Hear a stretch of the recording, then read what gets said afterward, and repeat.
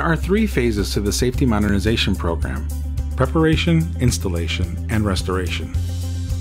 This video focuses on the 3rd and final phase of construction, restoring everything that was disturbed during installation. After gas mains and service lines are installed in the parkway and through yards, crews will replace grassy areas that were disturbed with new sod or with seed if the area is in a shady spot.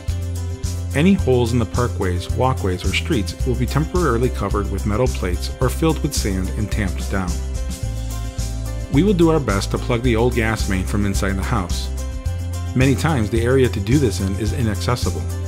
As a result, our crews will have to physically disconnect service from the main by digging in the front lawn.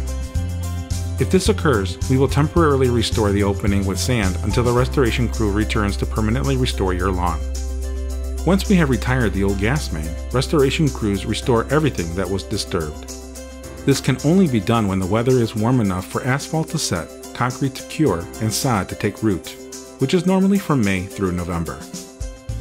Finally, contractors will water the new sod twice, but we need your help as well. New sod needs lots of water, so please water it every day for the first 2 weeks until it has taken root in the dirt. We understand construction can be disruptive, and we intend to minimize the inconvenience to you and your neighbors.